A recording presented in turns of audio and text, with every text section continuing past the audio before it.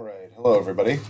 This is going to be a session or a quick video on conducting literature reviews or a lit search.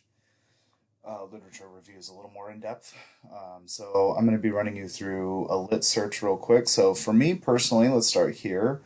I go to Google Scholar. So that is my main area. And the reason that I like Google Scholar is because it links to everything else. It links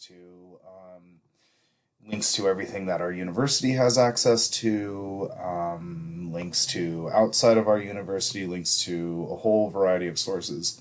The downside of that is if you're not super experienced, you may come across some things that are not academic that might look academic. So just keep that in mind, okay? And I'll show you some tips on how to address some of those issues. So first thing we want to do is we want to go up to this top left corner here with these three little bars. And what we want to do is go to settings.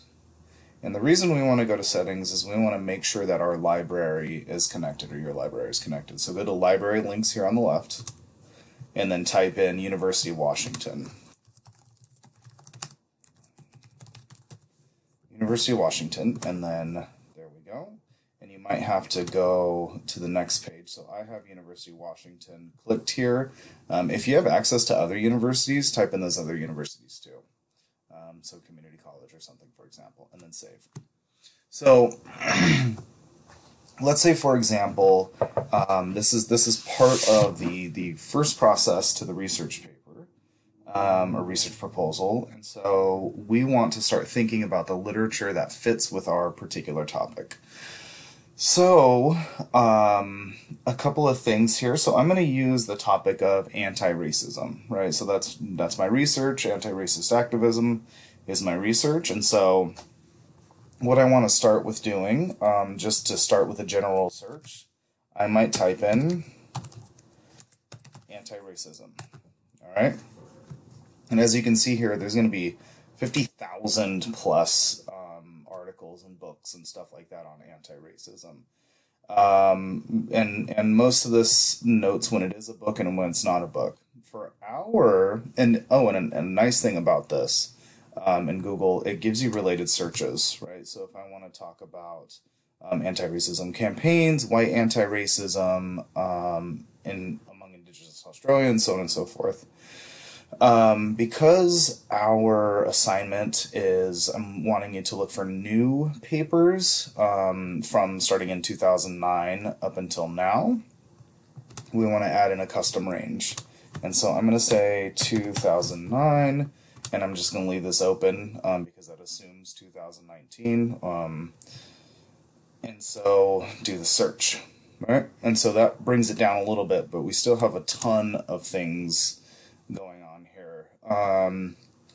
So what I might want to do to bring it down a little bit more, so I'm a psychologist, right? And so let's say I'm interested in issues of anti-racism within the field of psychology.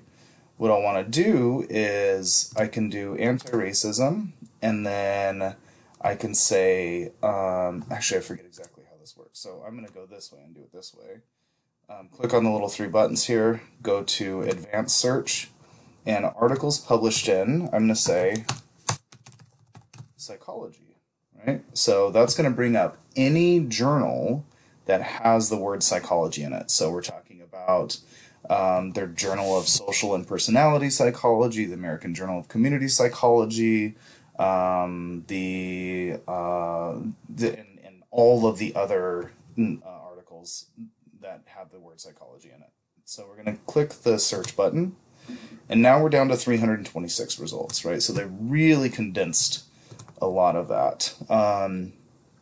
So what I want to start doing here is look at things that might be of interest, that might start formulating a more clear idea, right? So we have this paper here, Social Norms and the Expression of Prejudice, the Development of Reverse Racism in Childhood, and there's somewhere in this paper the term anti-racism is here. So I might open this up. So I'm going to right click and open in a new tab, and I'm going to look at this paper, right? And so if it loads for me. What I want to do is I want to read the abstract of this paper, right? And so, should come up. Oh, there it goes. And so the abstract gives me an idea of what this paper is about. It's a very brief, one paragraph synopsis of the entire paper, right? So this reads about, it looks like 2 studies were conducted with this. Looks like there was anti-racist norms, salience, and so I would read through this and see if it fits with my topic, right, more specifically. And so if it does, a couple of things I can do here is I really like the cited by button. And so if this paper fits really, really well with my particular topic, what I might do is go to this cited by thing. And what that does is it brings up all the other papers that cited this specific paper. Right? So we can look in here, and we can look at norms and social influence. And so what I would do is I would just kind of scroll through and read the titles of these papers, right? Included but invisible, subtle bias, common identity, and so maybe I'm turning more interested into issues of bias. And so I could look at some stuff around bias, right? So this, this process might take some time, because for me personally, what I do is I see some of this stuff, I read these papers, or at least read the abstracts, and I become interested in that particular topic, right? So it can kind of change and shift my direction a little bit. And so I might do something like this, right? Look at these papers and see how they might fit my topic, or maybe shift my topic a little bit. So there's that piece, and then the next piece that I want to show you guys here is identifying what is quote unquote a journal or not. And so the best, my sort of rule of thumb is if it has, if it's published by Wiley or Springer or one of those sort of major kind of libraries, then that's going to be a good way to identify. Another is if it actually has the word journal in the name of the journal. Some journals don't necessarily have that, right? So there's a couple of issues, or a couple of journals, not a couple, a lot of journals that don't have the word journal in their title, but for the most part they do, right? So this one's the European Journal of Social Psychology.